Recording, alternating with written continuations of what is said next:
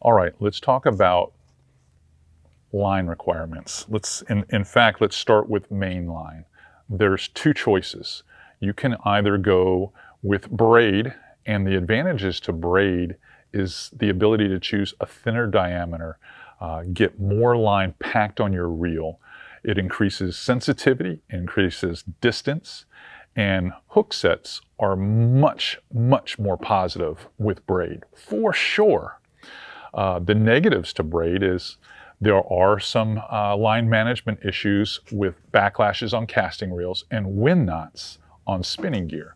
But those are really the only two drawbacks. And if you do a good job of line management on your reels, I think you're going to find that braid is your choice 90% of the time.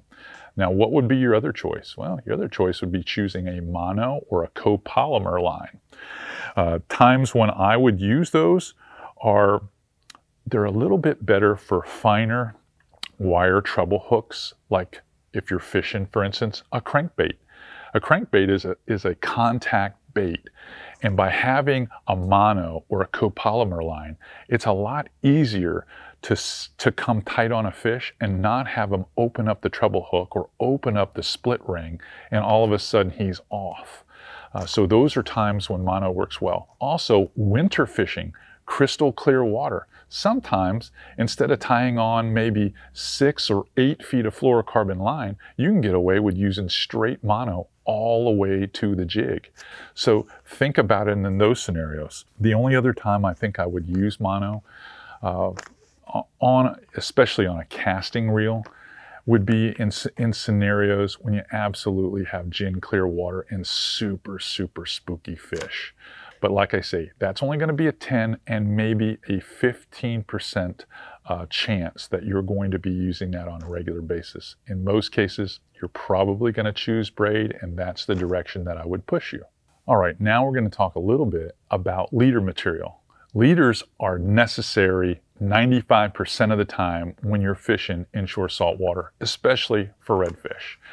And here's why. In really gin clear water, wintertime fishing, fishing tight to the bottom, sight fishing scenarios for tailors and things like that, fluorocarbon is superior. It has the light refraction index, that of water itself. So the line is invisible. It's a little bit denser, and it's one of those types of materials that just seems like it goes away in the water.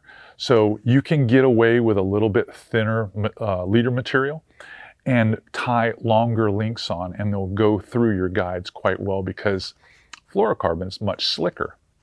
Makes knot tying a little trickier where you might have to put a few more turns on.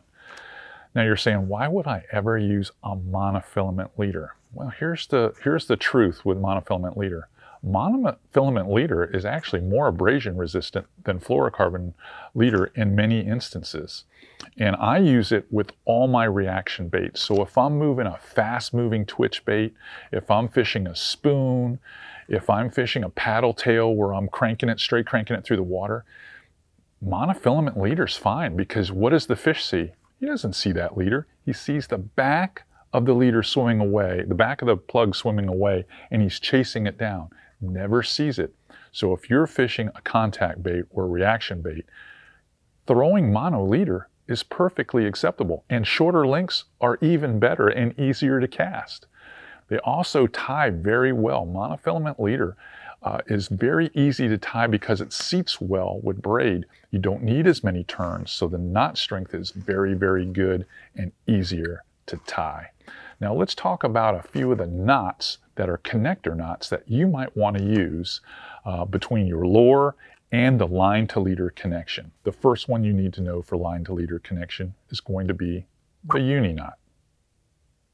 The second knot that I use a lot is the Albright knot. And lastly, the knot that I like to connect the lure to the leader is the MirrOlure loop knot. My reasoning behind the uni knot is it's the easiest knot system to teach beginners. It's quick and fast in the field, and it's a 100% knot. My reasoning behind the Albright knot is it's a much smaller knot that moves through the guides really easily. In fact, if you If you up your game just a little bit to learn that Albright knot, you're going to find that that is going to be your go-to knot for line to leader connections with opposing weights where you have one heavier than the other. Lastly, the reasoning behind the loop knot is really simple.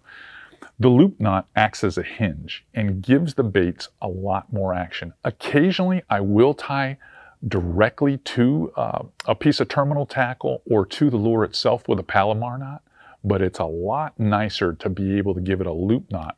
That little circle knot allows the bait to almost double the action that it typically would have if you tied it directly to with a direct connect knot.